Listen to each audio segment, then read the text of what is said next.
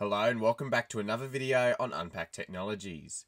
In this video, I'm going to be showing you how to adjust the Siri and Spotlight settings on your macOS device. This will allow you to adjust how Siri functions on your Mac and how helpful it is and also how it interacts with you, and then also adjust the Spotlight settings to determine what areas of the Mac it will search and how to make it work best for you. So let's get straight into it.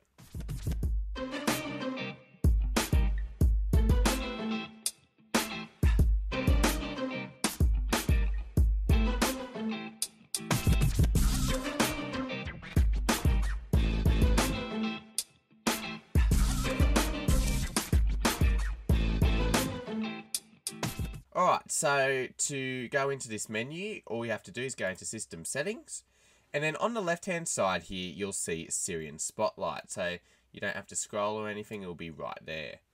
Now, we'll start with Siri, and then we'll move down to Spotlight as we go. So, we'll go through the Siri menus first, and the first thing here is Ask Siri. So this is whether you want to turn Siri on or off. And it says here, Siri helps you get things done just by asking. Dictate a note, check the weather, and more.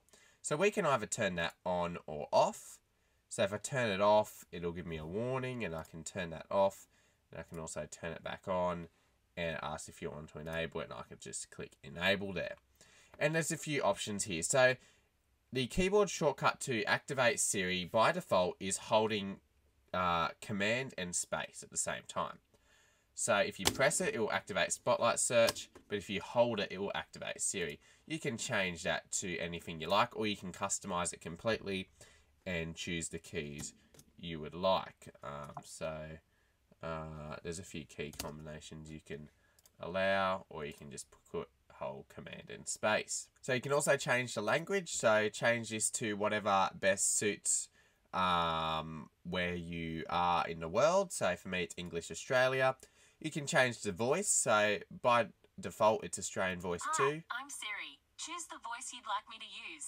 And there's a few different voices you can choose. Hi, I'm Siri. Choose the voice you'd like me to use. Hi, I'm Siri. Choose the voice you'd like me to use. So there's some options there. Voice 1 is the male and voice 2 is the female for Australian. And you can also then I'm Siri. change this I'm Siri. between Choose the voice all you'd like me to use. of the different countries here. So I'm Siri. we'll get out of Choose there. The voice you'd like me to use. Getting a little bit annoying there, but you can see that changes the voice.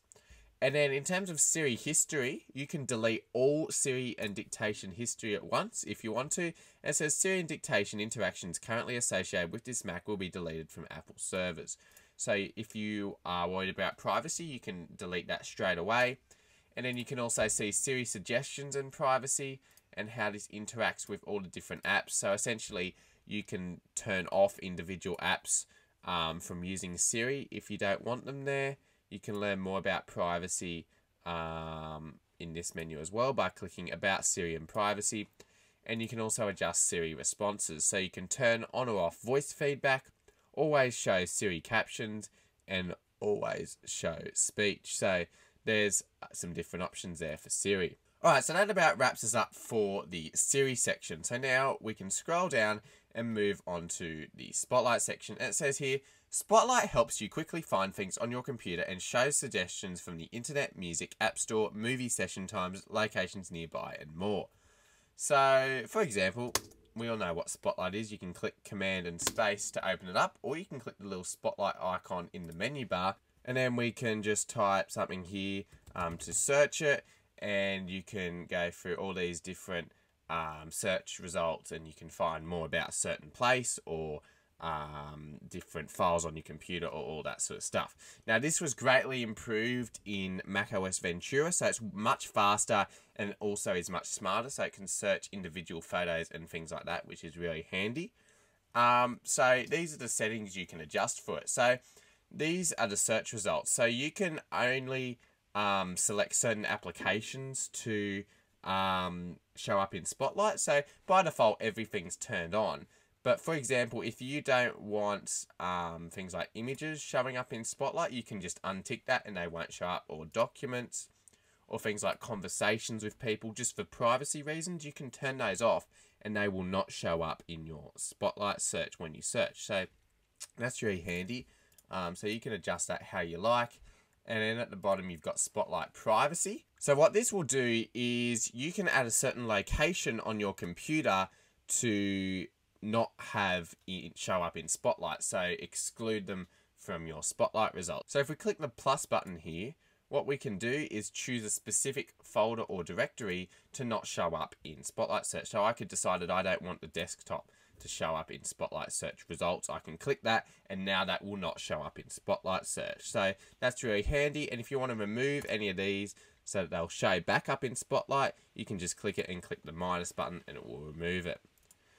So yeah, that's about it for the Siri and Spotlight Search settings on your macOS device. It's a pretty simple process, so hopefully this was helpful and gave you some good success in adjusting this to your liking to work best for you. Please let me know in the comments below if there's any video suggestions you have for me, because I'm more than happy to make those if you would like to see them. Thanks for watching this video on Unpacked Technologies. Don't forget to leave a like, comment and subscribe, and I'll see you all in the next video.